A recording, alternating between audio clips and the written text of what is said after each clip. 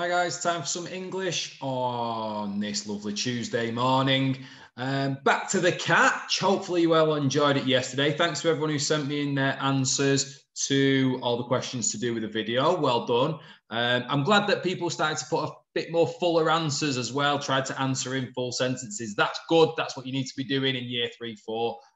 Stop being lazy, some of you. Okay, so today we'll be obviously watching the film again. You can do that at any time you like. Also today, I put a link on Class Dojo to BBC Bite Size, and it's a special thing on haikus.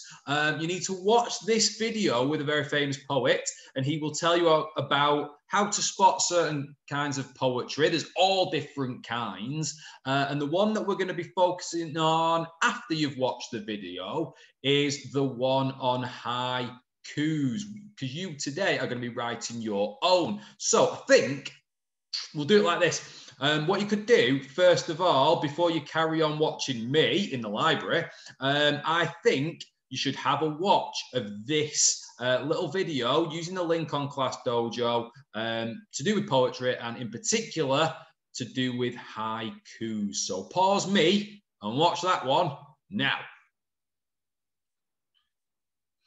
All right, so hopefully you found that interesting and you've learned something about the types of poetry, sonnets, and more importantly, haikus. So like he was saying, it's all to do with syllables, and he was doing it like this. You can do it like that if you want to, or you could do claps. I like to do claps. So have a think about some syllables in your own names and maybe some other words as well. So mine would be Mr. Hughes. 3 syllables in that one. Okay. Our school, Wesley Methodist. 5. If we're going to do this, Wesley Methodist Primary School. 8, I think. Was it 8? I think it was.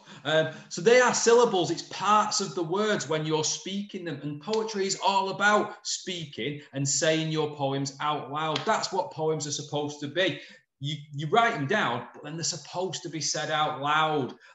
So here are a few more examples. Haikus are usually about nature or seasons. That's because they come from Japan and they're all to do with nature and things over there.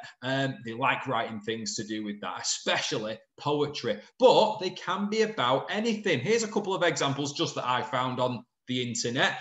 So we've got one called The Beach over here. It says, sand scatters the beach. Sand scatters the beach. Right. Waves crash on the sandy shore. 7. Blue water shimmers. 5. And that's the ones we're looking for. We're looking for those 5, 7, 5. So 5 syllables on the first line, then 7 syllables on the second line, and then 5 syllables again on the third line down. These are 3-line haikus. The other one says, spring is really here. It's not yet, but it's coming soon, hopefully. Flowers are starting to bloom. Sunshine fills the air. 5, 7, 5. There we go. And we've got one more. This one's about a bee. I have yellow stripes. I fly to all the flowers. I'm making honey. There you go. 5, 7, 5. They are some examples of some haikus. And like I said earlier, that's what you're going to be having a go at. You're going to be having a go at writing your own. And you've got some you've got some sheets in your packs to do with haikus. This is the first one. Gives you a little bit more information and some examples. So it says a syllable is a sound which makes up a word. We've talked about that. They've used the word rescue. Rescue. And haiku poems are made using 3 lines. First line is 5 syllables. Second line, 7 syllables. Third line is 5 syllables.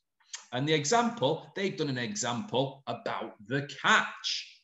This is what you're going to be doing. So, at boy, hungry, small. At rescued fox, showing thanks. 7. Don't know if you can see that. Desperate tribe saved. 5 again. All right, so that's what they've done. So it says at the bottom, have a go at writing 2 of your own haikus on the next page using the 5-7-5 rule. The next page looks like that. It's already set out on the lines for you. So this is what I want you to do. I want you to do 1 haiku of the 2, 1 haiku about the catch. So think about the film The Catch, the characters in it, maybe what's going on. Obviously, there was an example just then about the catch in a haiku form. I want you to do one about the catch. But then I also want you to do one thinking about outside your house. So you might want to go out into the garden. If the weather's rubbish, you might want to just look out the window. You might want to go out for a walk, because I'd love it if we could do one about the catch, but then also one about nature and outside where we live as well, because that's what haikus are. They're supposed, a lot of the time, they're to do with nature and things outside. So I'd love it if you could do one about the catch, the film we've been looking at, and also one made up yourself, maybe to do with your garden or going on a walk, things like that. If you do go on a walk, maybe take a little notebook with you and make some notes of some of the nature things that you see. Don't just wander off. Make sure you've got adults with you or they know where you're going and things like that. But that's what I want you to try and do. So 1 haiku poem about the catch, 1 haiku poem about nature that you've made up yourself as well. And these, like I said earlier, are supposed to be read out loud. So I would love it if you could have a go at this one. Keep it safe. And then when we do our Zoom on Thursday afternoon, I'd love to hear some of your haiku poems, because that's even better than you just sending them to me written down. If you read them out, that'd be really good. Okay, so that is your task, your activity, your challenge for English today. Hopefully you can come up with some good creative things. I'm sure you will do.